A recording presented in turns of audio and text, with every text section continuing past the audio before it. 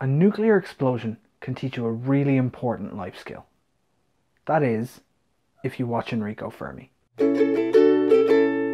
Enrico Fermi was an Italian physicist, an absolute screaming genius. There are so many things named after him.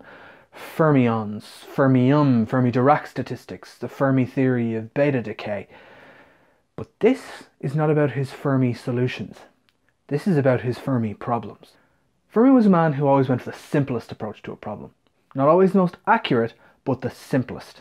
It would give him a ballpark, a rough idea as to the answer, just to see if the problem was even worth attempting. Another physicist, Hans Bethe, talked about how he was trained like a graceful swan to flit through the rivers of mathematics to come to one beautiful physics result.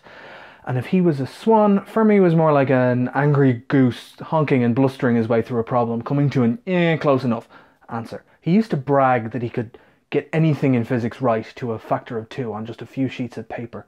That in a few hours he could solve problems that could take a physicist years to calculate to an exact answer, and that he was not interested in exact answers. The most famous example of this comes from the Trinity nuclear bomb tests.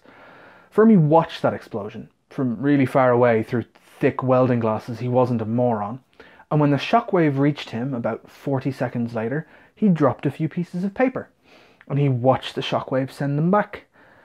And he judged and estimated that the explosion was roughly 10,000 tons of TNT.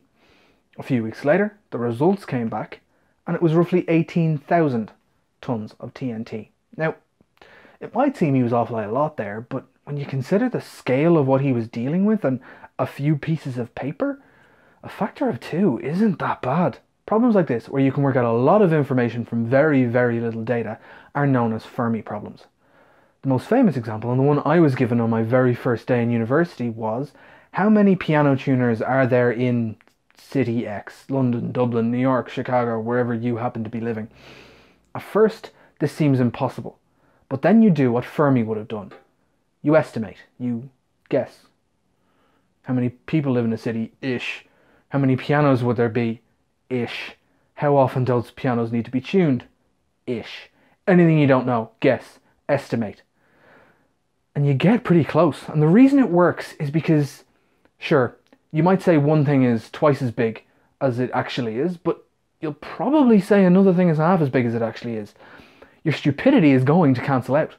Now, at first, this may seem stupidly abstract, but being practiced at this is a really useful life skill. How long is it going to take me to do everything I need to do today?